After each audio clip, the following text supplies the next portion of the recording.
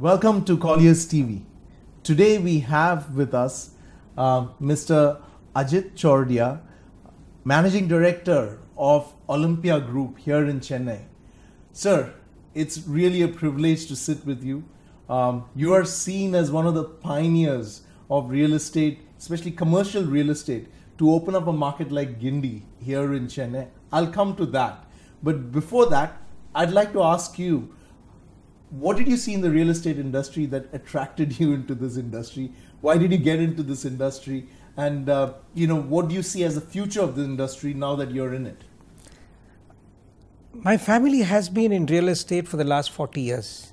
My grandfather has been developing commercial real estate right from 1960s. So I would say that almost for the last 50 years, my family is there in real estate. Number of commercial buildings have been built by him. It is only after his demise there was more focus on the auto retailing. We are dealers for Maruti, for Bajaj and for Honda. So I entered into the auto retailing business, and I was in this business for almost 15 years. My brother also joined my work. It so happened that there was a consultant who had come, and we had commissioned him to do role clarification and position clarification. Okay. So in that he came and he had mapped what is the activities which are being done of all the top managers, including we as the promoters. So the finding was he found me to be redundant. Okay. So he said that between you and your brother, both of you are doing the same job. Thing. So he said, he asked me independently that if your brother is not there, what would happen to your business? Yeah. I said, nothing, I will look after. Yeah. The same question was put to him also. Okay. I was not there. He also said the same thing. If your brother is not there, what happens? He said, absolutely no problem, I will do it. So they came to the conclusion, why two of you are here doing the same work? And he took us more intensely that you people are entrepreneurs, you people are risk takers, you should look at new business opportunities. And he said, one of you will have to move out. You can't be here at the same place. So I, being the elder one, I said that, okay, I would like to venture out. Again, we mapped list of items which we would do. I said industry, manufacturing, my family would be averse to that. Yeah. Trading, another thing, I don't think it makes sense for me. So then what are the core competencies which are there in the family? We said real estate is one of them. And I chose real estate. And that is how I'm here today. That is really interesting. I should ask you, do you pay that consultant royalty? No, we didn't pay for it. I mean, it was worth it. He's my HR mentor, so if I have any issues today, even today I get through to him. That's amazing. So, that is one of the most unique stories I've heard of how someone's got into real estate. And it seems like, you follow a very systematic approach to decide what to get into. And I'm sure I'll see a little bit more about that in even deciding how you're going to get out of a venture and get into a venture. That's very interesting. Now that you're in the industry has changed quite a lot, even in the last 15 years. From what you've seen as you entered to where it is right now, there is a lot of perceptions about this industry. It's plagued by delays. It's plagued by a perception that the developers are in it just to make money. So the very simple question, is this justified? And what are ways developers and the industry can, recover from this perception? See, definitely the issue is serious. So at least my journey in a focused way into the real estate business has been in the last 15 years. And I will not blame the customers. I will not blame the customer. One learning which has come to me, and I'm sure most of the other developers who have been for long, is very clear that the prices just can't go up. So the law of gravity will have to pull it down. So there has got to be corrections. So that is one particular part. So we need to be very clear. And the delays which are there are not justified. It is again discipline.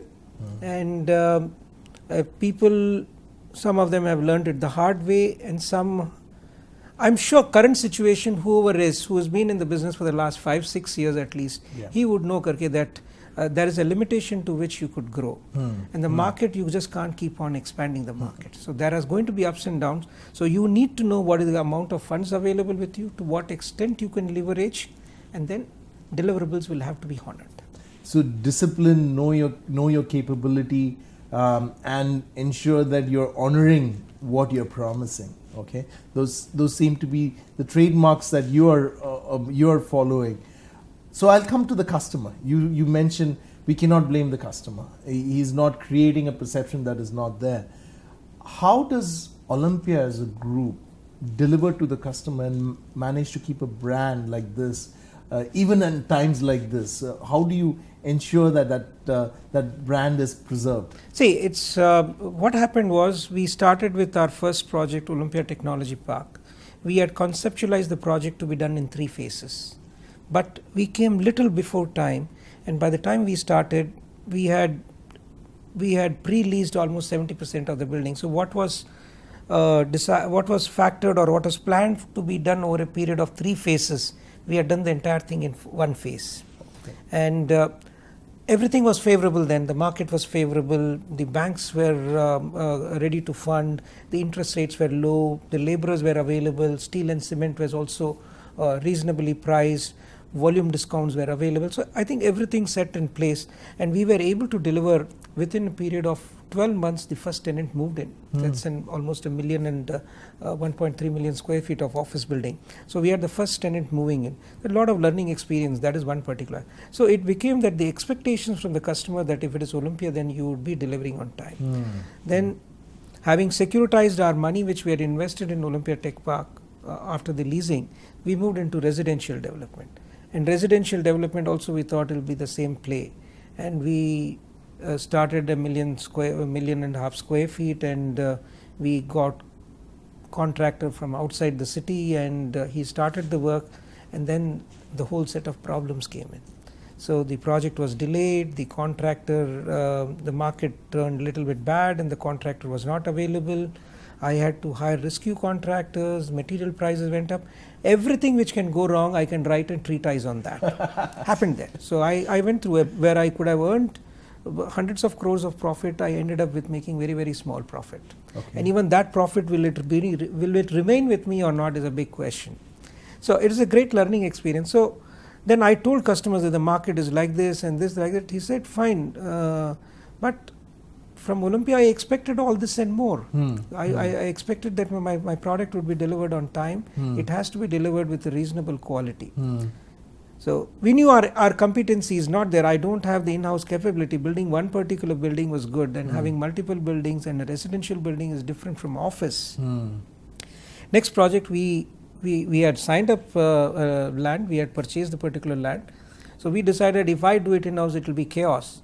We called L&T and then gave it to them, and it was a turnkey. So it was in design and build. Only architectural design was mine, structural, MEP, everything was mine. I know we are paying a premium, but my understanding of the market was whatever premium I'm paying, 50% of the premium I'll be able to command from the customer as a price, and balance 50% premium which I am giving, I would be able to recover by supposedly timely delivery, and I was right. So the project did come up within time. I was able to regain the customer's confidence. The customer complaints are hardly anything in that particular project.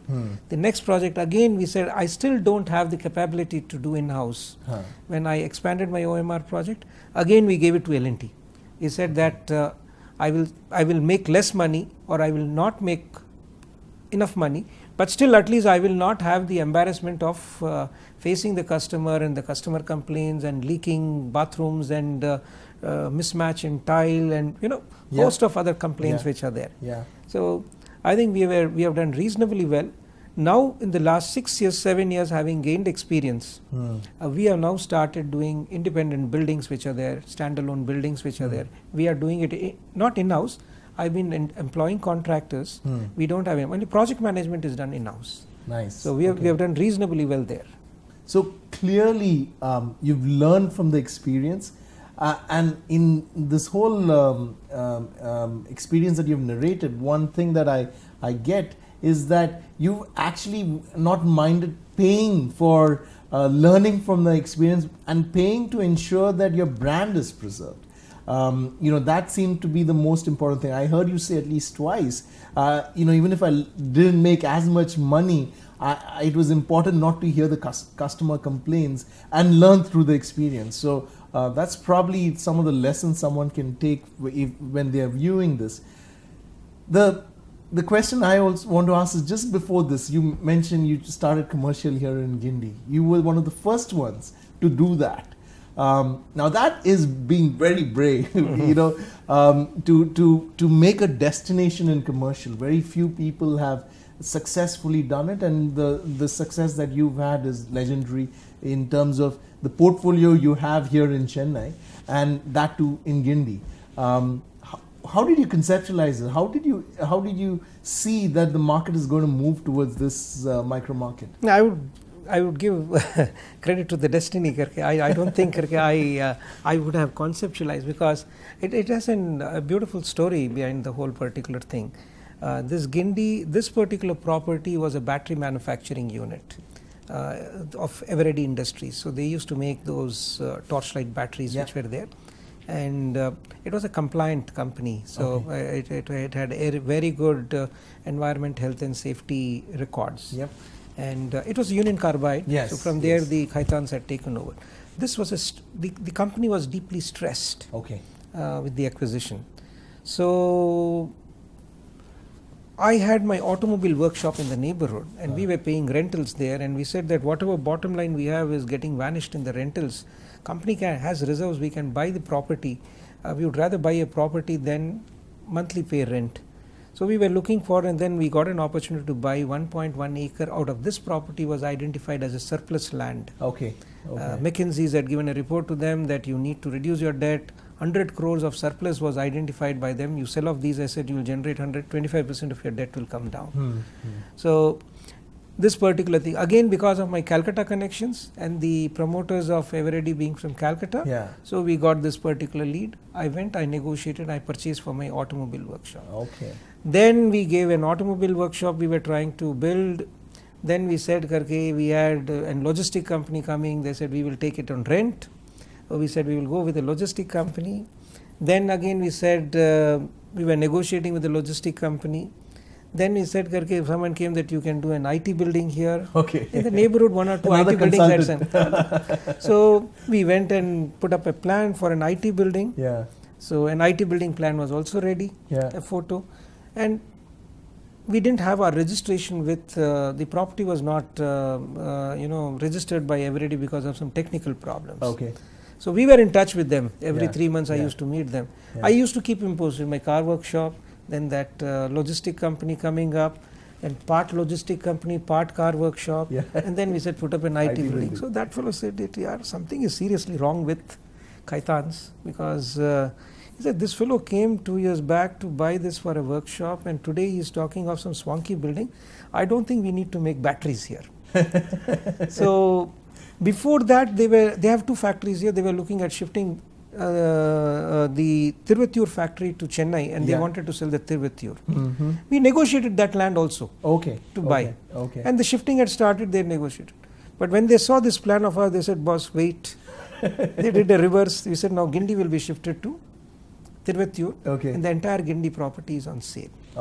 I purchased 1 acre for 2 crores. For balance 7 acres, I paid 100 crores. Matter of 2 years. That's the highest appreciation they would have probably seen, right? 2 crores is what I paid for, about 2.5 crores or something I paid for 1 acre of land. For the balance, and he offered me the entire property for 16 crores. At that time. Take it for 16. I said, what will I do for 16 crores? I need only 1 acre. I don't need these sheds which were there. It was a lovely property.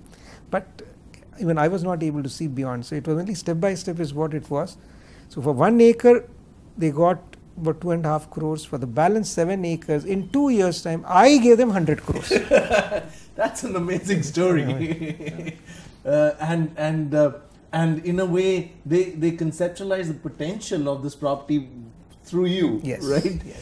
So that's really interesting. So that's how Guindy came as a destination. After that, that has been correct. So there are 1 or 2 buildings, and after Olympia Tech Park, I think almost all companies, all manufacturing companies which have closed are trying to convert themselves into IT, or trying to relocate and then convert into IT. Today, thanks to this building, you have almost more than 5 million square feet of That's IT right. space in Guindy state itself. That's right. It is becoming the main destination. And today is zero vacancy in yeah, Guindy, Micromark. Also from a distance to airport, distance to city, it's kind of well placed. So CBD itself has been moving. Yeah, CBD itself today is moving towards Guindy. So it's now very near Guindy, and I would say that I wouldn't be surprised today if we have to call Katyapara Junction as the CBD.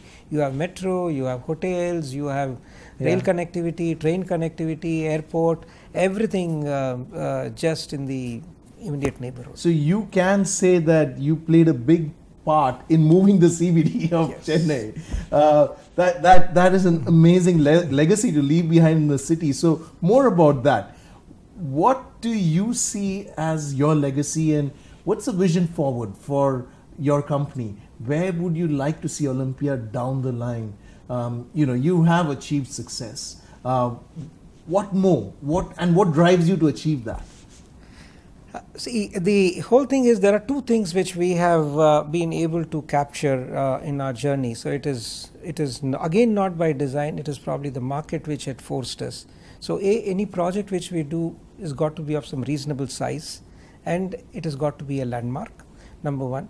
Number 2, or rather this is number 2. The number 1 is each of the buildings will have to be sustainable building. The sustainable building is something which got attached to us thanks to Olympia Technology Park. So almost all our projects would be green rated, and I am an engineer, so I keep looking for a differentiator. So what is it that I can add in terms of technology which need not necessarily cost more? At the same time, my product is going to be different from that of other buildings. So one of the key reasons for the success of Olympia Technology Park was it was perhaps the first large green rated building. Yes, we have that over there. Yes. So when again this is a great story. I think it's my classmate was my air conditioning consultant, and so when he came here, he was discussing with me. He said, Ajit, you should go for a green building, and I can assure you, you will get 50% extra rentals.